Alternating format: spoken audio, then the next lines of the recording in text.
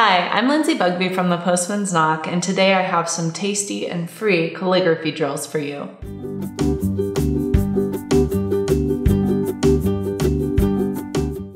These calligraphy drills are meant to help you practice your strokes and become more comfortable with your pen control, all while making graphics that are stimulating and creative. It's just a fun way to get in practice, or if you're at a more advanced level, to warm up. So today we have these Foodie calligraphy drills, and first up is Pancakes. What I would recommend is getting out an ink that either you are comfortable with or an ink that you're not comfortable with and you want to work a little more with, become familiar with. And then of course you need your water and your pointed pen of choice. Today I'm going pretty standard with a straight pen holder and Nico G nib, but you should feel free to use a pen that has been giving you trouble, that you want to get to know a little more, because this is practice. So one thing that I want to impart is you should always feel free to rotate the paper.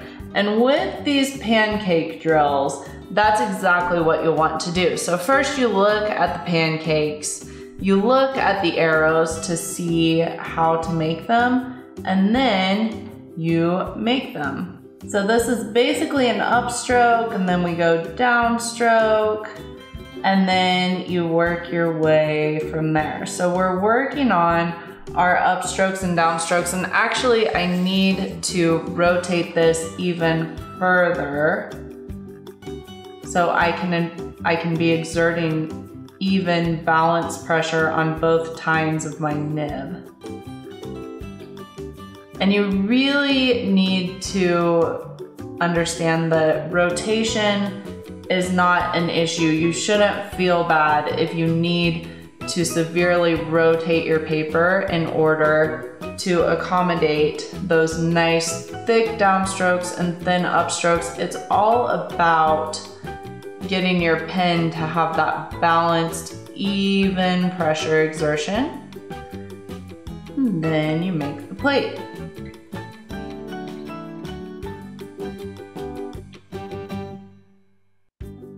So then in spots 4 and 5, you work on the drill on your own. So you're going to reference 1, 2, and 3 in order to make 4 and 5. So this does a couple of things. First of all, it helps you to work on your stroke contrast without any help. You are completely freehand drawing these pancakes. But secondly, I think that it's important to eyeball and try to mimic what you're seeing in these first 3 squares, because we do that when we're writing out characters in pointed pen calligraphy. It is a lot of eyeballing, especially when it comes to space.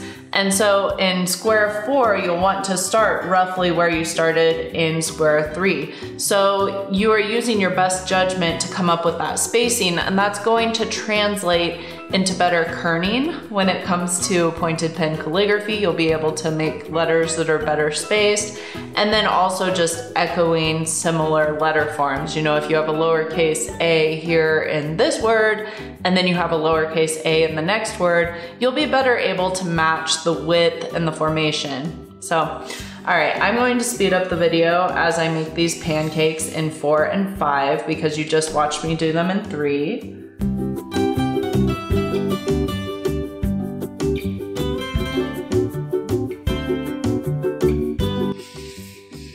All right, as you can see, my pancakes aren't exactly identical to number 3, but definitely close enough.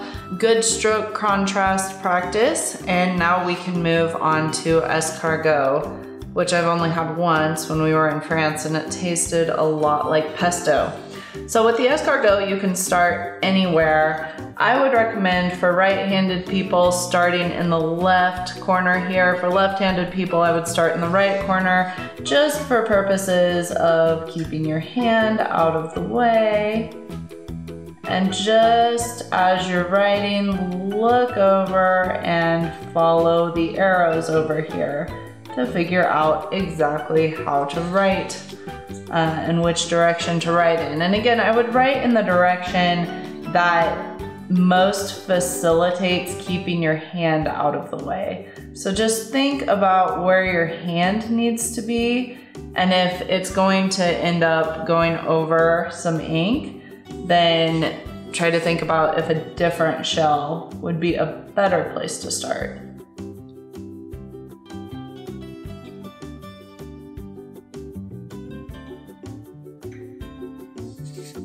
And then I think it's probably best for me to finish up with these two here on the right. Again, if you're left-handed, I would start on the right and work your way to the left to avoid your hand getting in that ink.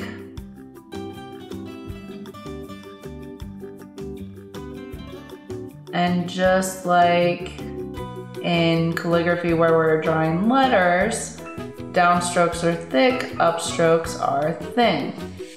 Okay, so there's my escargot drill. This one's going to be a little more tricky to make in 4 and 5, so just do your best. That's what I'm going to do. Doesn't have to exactly match what we're seeing in 1, 2, and 3. The most important part is just working on that stroke contrast, being relaxed, getting that nice quality pointed pen practice in.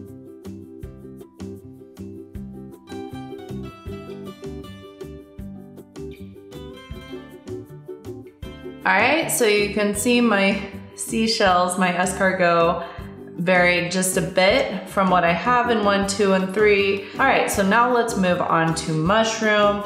This is one of my favorite drills because it teases a drawing technique called cross-hatching. All right, so I love cross-hatching. Let's actually start with this as a horizontal stroke. It is the technique where you draw a whole bunch of little squares, little crosses, and you shade things that way. So if you've ever read Where the Wild Things Are, really popular children's book, Maurice Sendak uses the cross-hatching technique to shade his illustrations. It's super cool. I've got a fabulous tutorial over how to cross-hatch if you're curious. I'll link to it in the video description. And all you do to cross-hatch, I have the arrows going this way and down. I'm actually going to go this way. That just feels a little more right today. You do what works for you. Just follow the contours of the mushroom in that these go, like they follow that curve. Does that make sense? So you're not going to make all of these lines go to the same place. They shouldn't all end in the middle. And then go ahead and go down. That's a great scratchy nib sound. And there you've got your crosshatched mushroom. All right, so now let's try freestyle, no guides.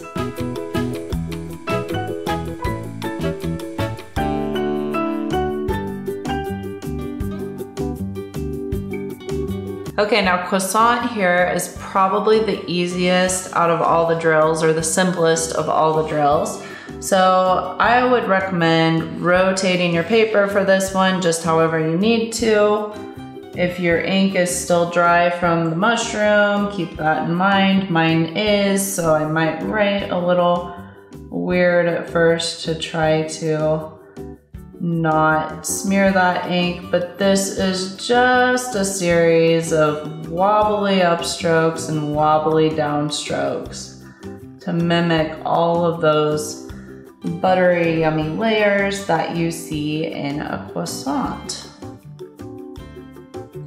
And then I think I can rotate that over there. As you go, you will probably change your rotation of the paper.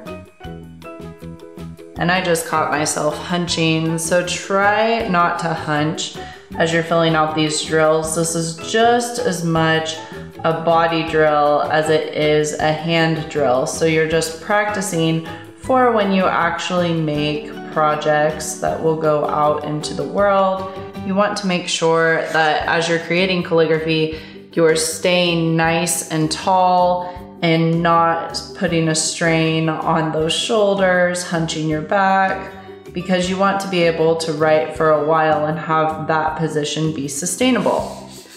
Okay, now let's try without any guides. I already know that my croissant is going to look a bit different, but that's okay.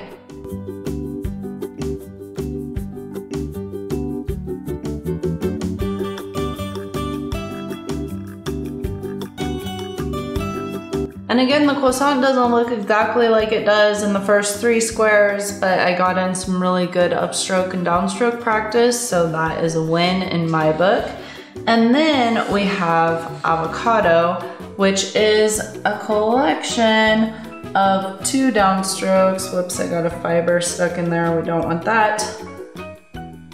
Okay, so it's a collection of 2 downstrokes. We start at the top, go down. And the reason I designed this avocado this way is because avocados have that thick, dark outside. So we want to represent that with the downstroke here. And then the inside, the seed, is just a circle. So thick downstroke, thin upstroke. And then we're going to do that cross-hatching technique again. And this one's a little more complicated because we are following the contours of the seed. So you're just imagining a circle here. We'll make a couple here in the middle and then turn it and do some shading here on the sides. And then we do the up and down, the vertical part of the cross hatching. And isn't this amazing how much dimension it gives to the avocado seed? So yes, you're practicing pointed pen calligraphy here, but I'm also hoping to sort of give you this gateway into pen and ink drawing, because this is a very powerful tool when it comes to pen and ink drawing. As you may or may not know, the Nico G nib was originally developed as a manga nib, so for manga illustrations. And then people figured out that it was pretty great for calligraphy, and that is why we have the manga nib, this Nico G, being recommended for calligraphy beginners today, because it is a great beginner nib. But it is a powerful, powerful drawing tool. So I do recommend you try that cross-hatching technique if you can. All right, now I'll speed up the video.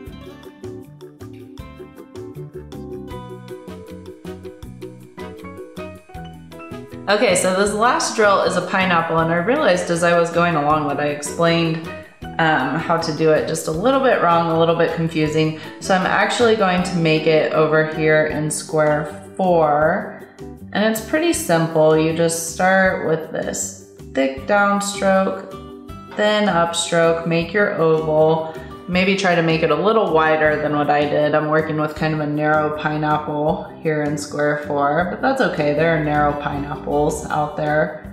And this is a fun motif because you can use it outside of this drill sheet. And I would say the same actually for the avocado. You could use these motifs in sketchbook journals, bullet journals. You could use them on mail art, bookmarks, etc.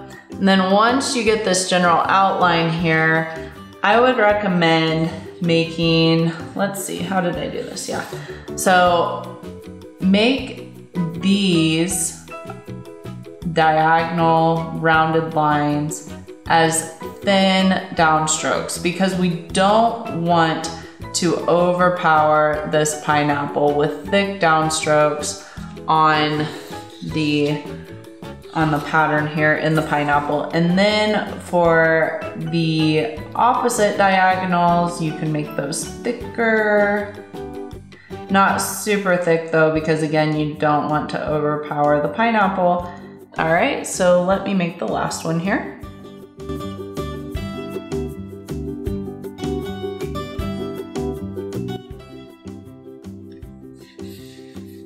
Okay. I hope that you enjoy filling out these fun foodie calligraphy drills as much as I do. I feel like there is nothing more satisfying than looking at a page like this and seeing it all filled out, and knowing that if you want to, you know how to use this avocado motif to really add some embellishment to something. You can use the pineapple to make a really cool piece of mail art, a really cool bookmark, whatever. It's just a fun way to tap into your creativity and improve your pointed pen skills in the process. If you enjoyed filling out these Foodie calligraphy drills, I suspect that you will love the Not Your Average Calligraphy Drills Food Edition worksheet on the TPK website. So that is a premium worksheet. It's several pages long, a few days worth of practice, and among other things, it has this fabulous flourish teapot drill that you could use on other projects like sketchbooks or mail art. So definitely check that out if you're interested. In buying worksheets like that one that are available for a nominal fee, you help me to keep this YouTube channel going, you help me to keep making videos, to keep churning out free calligraphy worksheets. So if you're interested and if you can, I would love for you to snag that. If not, no worries. Thank you so much for watching, and don't forget to like and subscribe.